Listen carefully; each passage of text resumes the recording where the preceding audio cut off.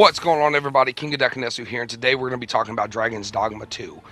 How can I really sum up Dragon Dogma 2 real quick is, it's alright. It's not really what you call a great game, but it's also not the, worst game. There's a lot of pros and cons to the game, and the first thing I want to start off with is combat, and that's because I'm going to be talking a huge part on combat because I got so frustrated with the combat system within the game. So, in Dragon's Dogma 2, the combat system, you have multiple different classes. You first start off with, I think, only like 3 or 4 classes at the start, and then you start unlocking some as you progress within the game, and you can change as you go throughout the game. For Dragon's Dogma 2, right now what I'm playing as is the Mystic Spearhead, which is, in my personal opinion, I found to be the best vocation for you to use. It melts through enemies pretty quickly and stuff like that. The combat system for some of the parts, depending on the class, some classes are worth it. Some classes don't even need to be in the game whatsoever, and that also has to do with the ragdoll mechanic. So, for instance, you'll see within the game some of my combat system here within the game that I've recorded. You'll see. So, if an enemy even hits you one time, it's pretty much like a stun instantly. And you can't really do nothing. So, for instance, right now, I'm getting hit right now, and there is nothing I can do because there's not a block, there's not a dodge button, there's nothing along that line. And I get it. With the Mystic Spearhead, you're supposed to be able to freeze enemies or, like, slow them down and stuff like that. But, however, there's just no way for me to get out of that. So, once an enemy starts hitting you, they can basically kick the stuffings out of you until you're dead. And I've had that happen. I've had a group of enemies just hit me, like one enemy hit me one time, and then all of a sudden, boom, boom, boom, boom, boom, boom, boom, boom, and they start juggling you. The enemy AI is able to juggle you in this game. Yes.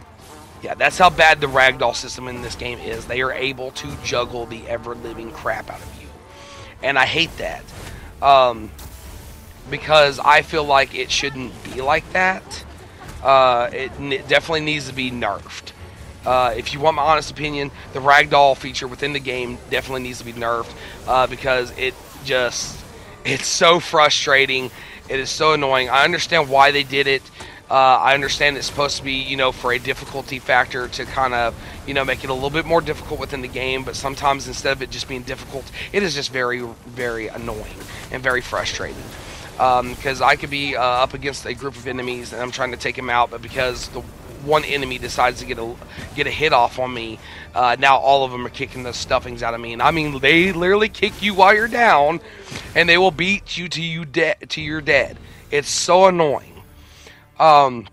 The AI system in the game, because considering that also has to do with the combat system as well, the AI system is not too bad. However, some of the features that they do, for instance, if you have a mage caster or something like that, a lot of their spells are going to get in the way, and you can't visually see what is going on whatsoever. However, the spells are visually appealing when they are casted and stuff like that. They are very visually appealing. They do lots of damage like they're supposed to do. And they actually help out a lot within combat. So having a mage on your team actually is a great benefit for you. In fact, I run 3 mages. That's what I do.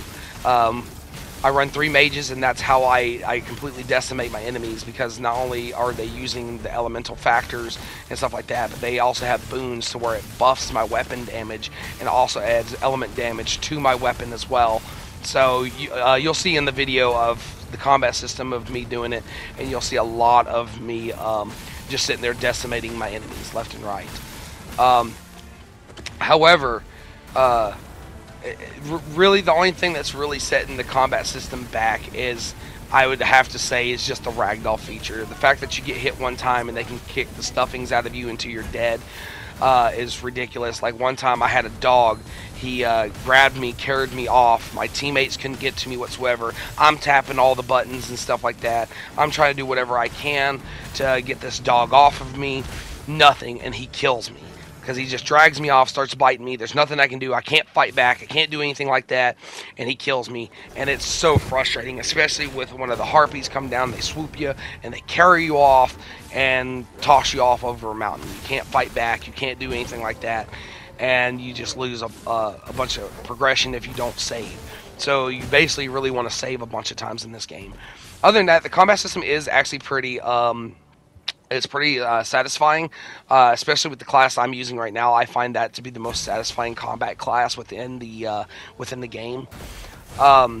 But other than that, it's really good. Story-wise, the game does have an interesting storyline to it. However, I just wish it was a little bit more in-depth. It's not really what you call, like, mesmerizing or very, you know, it's not really going to stick there in your head. Does that make sense? It's not really just going to stick there and stand out like, oh my god, this is a great storyline. It's not going to be like that. It's not going to be like Game of Thrones or anything like that. It's actually pretty generic, if you want to ask me personally. I think they could have done a lot better with the storyline, but that's just personally, again, that's personally my opinion. Some of the side quests are very forgettable. There's not really anything significant with the side quests, and they kind of just randomly come up on you. It's not like it comes up as an exclamation mark or as like a marker on the map or something like that. But hey, you can go talk to this guy and pick up a side quest. No, it doesn't happen like that. As a matter of fact, it kind of just happens upon you. In fact, I've caught a few side quests that I didn't even know I picked up. I didn't know I picked up the side quest. In fact, I had to find out just by going to my quest and be like, huh, where did this come from? I don't remember ever picking this up. So that's one of the annoying features. Also, some of the annoying features within the game is that you are going to get lost on what to do for some of the missions, because it gives you like a brief thing, but it doesn't tell you exactly where you need to go, or even give you a slight hint on what to do. Like, hey, there may be a hidden passage, or, you know, give you any kind of hint. No, it just kind of throws you up in there, which I understand why, you know, it adds to the immersion and stuff like that, of you having to sit there and figure it out and find out and stuff like that, which I understand. But however, that becomes very redundant. In order for me to even progress through some of the quests, I actually had to Google it, because it was not popping up on the map. It didn't show me where to go. It vaguely gave me like an idea of what to do, and I was just so lost.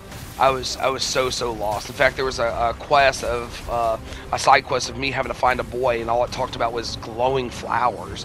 And I'm just sitting there, I'm like, what does glowing flowers have to do with someone seeing this kid get taken or abducted? You know, it made no sense. It made no sense. Like, why are they talking about flowers when I'm supposed to be sitting there questioning the, you know, the townspeople on, have you seen a boy been taken? You know, this, that. Where are you getting flowers from a boy being taken? I don't understand that. I don't know. So some of the side quests made no sense to me. And I'm like, it's very redundant, and this played no part, and I just don't really care. And I just found it very frustrating, because I was sitting there running around in circles, and I'm supposed to take a hint about this and this. Like, trust me, I'm not stupid by no means when it comes to playing video games. In fact, I love puzzle games, and I love riddle games. Like, there's a reason why I like Sea of Thieves, but no, I had no clue where I was going. That didn't help me at all. Didn't help me at all. So that's just some of the things. The graphics, however, the graphics on the game they look very, you know, they're very good.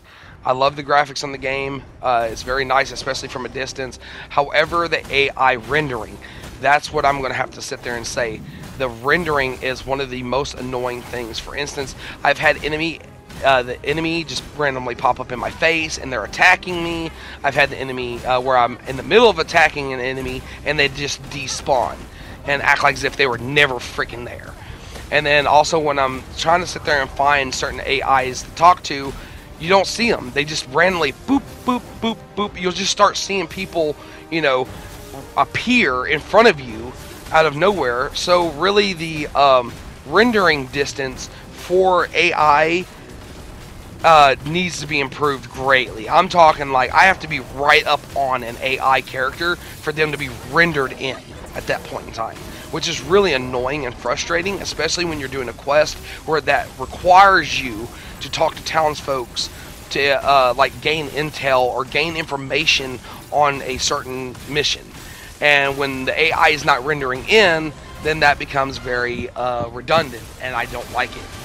Fast traveling, traversing in the game. There's no mounts. There's no horses. There is fast traveling, but it's very hard to set up. You have to get like a rift stone and a portal crystal. Place the portal crystal where you want to fast travel to, then use a rift stone, and then that's how you basically fast travel. Microtransactions, everybody's been complaining about the microtransactions within the game. However, that was mostly on Steam. I don't know about console, but everything I've gotten so far in the game has been through the game itself. I haven't done any microtransactions within the game, and as you can see, with me fighting the monsters and stuff like that, I'm actually chewing through them like it ain't shit. Yeah, excuse my language, but I really am. I'm chewing through it like it ain't nothing, you know, personally. And that's just the way I've got my character set up, and the way my class is and stuff like that, and my companions as well. I do like the companions and the way they talk with each other and with you. For instance, you could just be walking down a path and they'll be sitting there talking about how their previous person that hired them only kept them for a day, or how their previous person that hired them only had females, or how they only had males, or something along that line. So there is your AI does talk to you as you progress and as you just sit there and explore. I like that there's a lot of hidden passages, a lot of hidden caves and stuff like that for you to explore, for you to go check out and stuff like that. I just wish there was more interaction within the game, because to me, I was really hoping for this to be like a Skyrim killer. If you want my personal opinion, I really wanted this to be like Skyrim. Like I know this is going to sound like a no-life, but when Skyrim came out, I played that game for 6 months straight. Like, I didn't touch no other game. That's how enthralled I was with Skyrim. And that's what I was hoping with this game. But unfortunately, I can actually put this game down. You know, I don't really get enthralled. The side quests they can be forgettable. And some of the quests in the game don't even activate. For instance, there's one quest where I guess some guy that's stalking you or whatever is supposed to just show up. And it's supposed to start a whole dialogue. Never happened. Never happened. Never happened. In fact, 90% of the game I've had to Google because either the quest just wasn't working properly, or it just did not want to, you know, really give me enough information to tell me where I need to go. You know, when I'm sitting there and I'm looking through like 50 other different ways of how to, you know, go about it, and I'm lost, I don't really know what else to do at that point. But other than that, the game, like the combat system in the game, I find it fun. There's just, like I said, pros and cons. Exploration is really good within the game because the environment is very nice. However, I do feel like there needs to be fast travel, or at least a mount, like a horse for you to ride.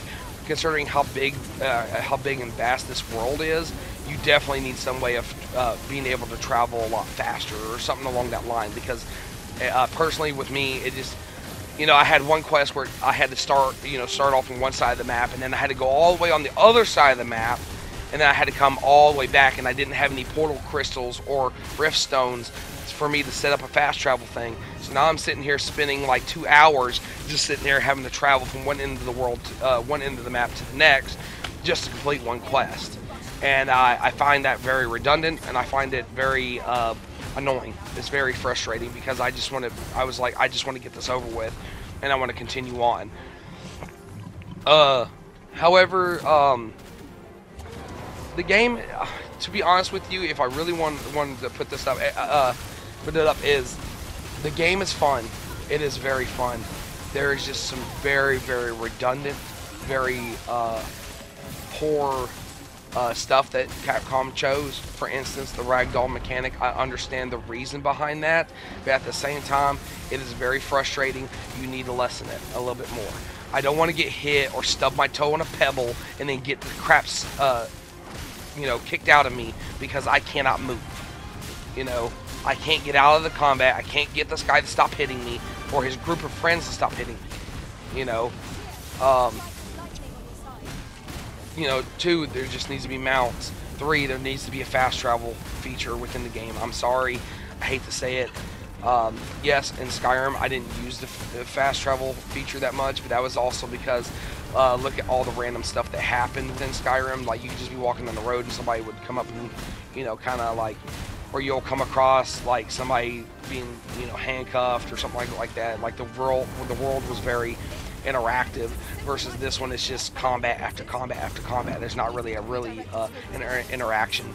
I mean, there is to some points, but it's very few and between.